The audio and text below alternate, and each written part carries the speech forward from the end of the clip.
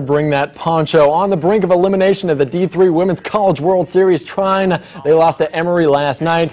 They need to win against Williams to stay alive in the double elimination tourney. It's 1-0 into the third. Michaela Hartline homers to left. That's a 3-run shot. She totaled 6 RBI on the afternoon. The ladies from Angola were far from done. The very next inning, Ashley swore out, get out ball, the long fly to right center, excuse me. The solo homer gives Trine a commanding lead. The Thunder roll 10-7 the final. They will play again tomorrow. And that's a check of your sports. We'll be right back.